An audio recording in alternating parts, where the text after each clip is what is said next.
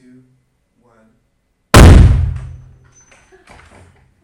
So did it work? Look here, so. All right. Now, was that your normal everyday anniversary party balloon? No. Let's hope not.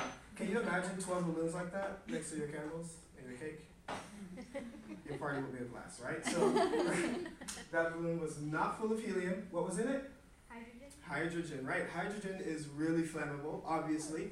Most stars in the universe are made of hydrogen. When I put a flame to that balloon, did you guys happen to see a fireball or something like that? Maybe if you didn't see the fireball, maybe you felt the heat from it. Did anyone feel any heat? I did. Okay, over here, yes. Maybe if you didn't feel the heat, you heard some kind of noise. Did anyone hear something? Okay, you did? You did? All right. Did anyone feel any vibrations go through the room? Or any forces pushing you? All right.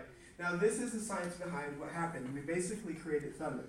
I put a flame to the balloon, the hydrogen enveloped it, we saw the fireball. What you didn't see is what actually counts. The air around the fireball became very hot all of a sudden. Now remember the nitrogen, when I took the balloons out, when they began to warm up, they began to do what? Expand, right?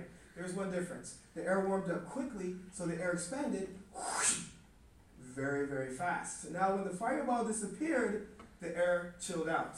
When the air cooled out, did it stay stuck and frozen in space like this? No. Did it mosey back together slowly and lethargically and gently contract? Whoosh, like that? No. If you want to hit someone with a rubber band, you pull that rubber band as far as you can, right? When you release it, does it come back together in slow motion and then mosey to the target? Or does it snap? Snaps, right? And that's what the air did. The air went, I'm hot! Whoosh, I'm cold! And that's what you heard. Well, you didn't hear the voices.